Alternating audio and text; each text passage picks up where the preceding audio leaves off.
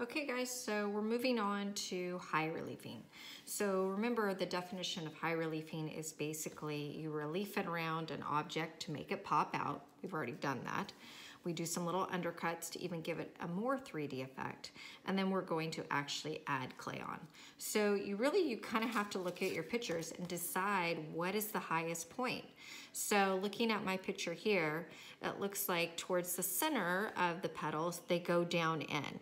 And probably the background would be a little bit lower too. But the very tips of these petals would be kind of the top part that would be really popping out. Okay, so what I'm going to do is I am going to add on to the top edge of some of my petals. Maybe not all of them, but definitely some of them to give it that look like there's something actually there and it's kind of the petals are curling around. So remember, anytime you add clay, even if it's just a little bit, you are going to want to slip and score. So instead of using your fork, since this is a little bitty area, you are going to use your toothpick, probably. Now, if you're doing something a little bit bigger, you could go ahead and you can use your fork. But I'm doing kind of like little bitty stuff, so I'm going to just score it up. And then I have some extra clay here, and I've got some slips. I'm going to add a little bit of slip where I'm adding this. And I'm just going to make some little bitty coils. Remember, a coil is kind of like a cylinder or snake-like piece of clay. And I'm just going to be doing it to the tips. Okay, if you're feeling like whatever you're doing is very little and you can't get your fingers in there, try using some of your tools. Sometimes that will help. So I'm just kind of laying this down in there. I'm going to do another one. And then I'll go back and I'll kind of smooth it in. Now I'm not scoring the other side of this, but if it was anything that was a little bit bigger, I would. Okay, so I'm just getting it a little bit wet. I'm actually going to use the back of my nail. You could use the back of your spoon to kind of smooth it in. Sometimes I'll even use things like my paintbrush or a pencil just to kind of smooth stuff in. So you might try playing around with different things. And again, I'm just trying to make it look like this petal kind of curls. And you can remember from the video that I showed you too, I think it was like a lab or a golden retriever. They kind of started with the ears and the nose, making, you know, again, whatever that highest point is.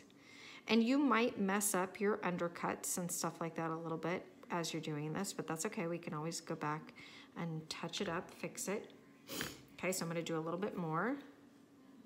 And then I wanna have you kind of look at one side compared to the other. So I'll have one side with clay added and one side with no clay. And I'm hoping that you can really see how three-dimensional it kind of starts to look.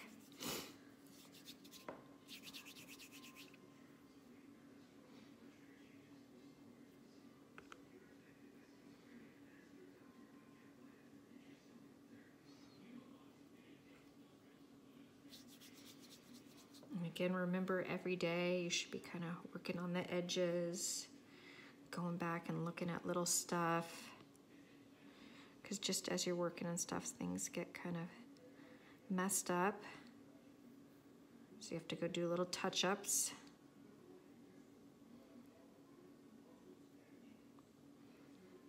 Okay, so I've got a little bit laid down now. Now I'm going to go back, and this one I'm going to use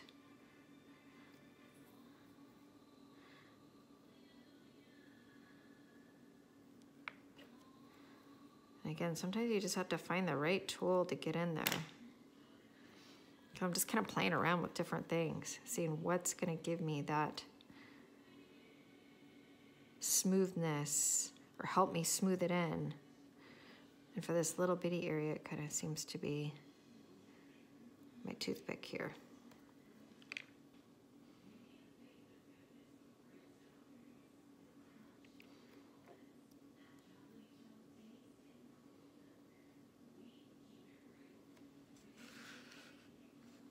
So you can really kind of start to see it now. I'm going to use my paintbrush to smooth it out a little bit. Hopefully everybody has some kind of a paintbrush at home. If you wanted to borrow one from me, I could definitely put one out on the cart for you. It's kind of funny, some of those things that we have in the classroom that I didn't really think about as tools, I can see how valuable they are now.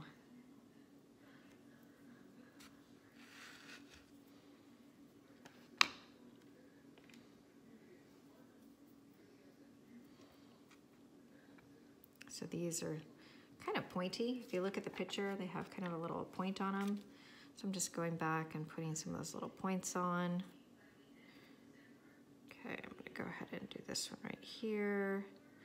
And then hopefully you can kind of see the difference this is making. I mean, it's really giving it kind of a nice 3D effect. And that's what I'm hoping for.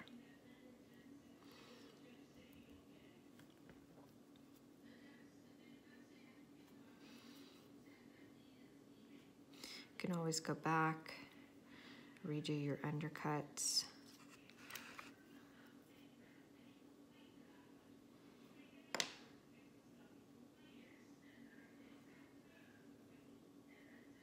Okay, so look at the difference between this side and this side that I haven't done yet. I feel like there's a big difference in how 3D it looks.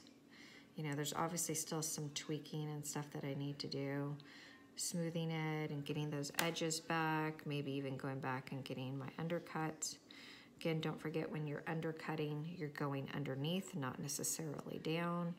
So I'm kind of making that little area there look like it flips up. And a little bit of smoothing. So I'm not gonna lie, it takes a lot of work. You kind of have to keep going back and fixing things and changing things. And I'm gonna keep looking at my picture, okay?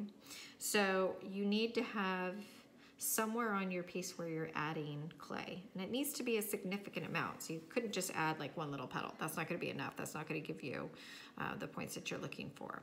So again, we'll make sure that your picture takes up 80%. You wanna have a significant amount of reliefing that is high, low, and sunken. All right, thank you.